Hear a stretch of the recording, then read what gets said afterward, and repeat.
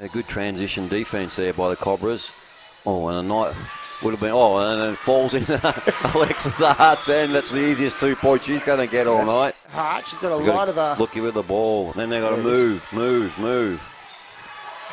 Clark got to the spot, but the nice fadeaway, Alexa Hart. And we're not discarding Miranda Gartner out there either. Another youth league player, and has really worked hard at getting her opportunity. And great pass there by Isa Slopes. And Gartner looks to go left. Burns keeps up with her, so she retreats out to Lopes.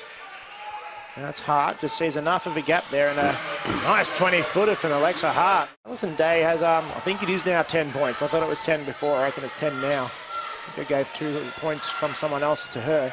The Cobras have the last shot of the quarter. Hart just muscles in, backs in. We're back underway via the hands of Haberfield. Awkwardly gets it to Young, and now it's big work down low, and this successful 2 from Alexa Hart on the lefty hook.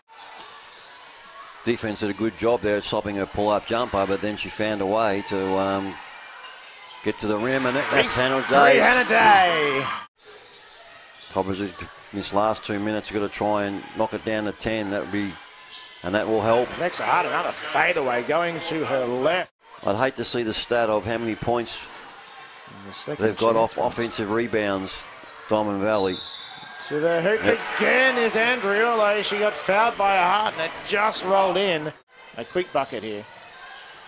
Lopes runs into the Alison Day wall. Now it's going to be Hart. Backs up, finds a nice cut. Great pass.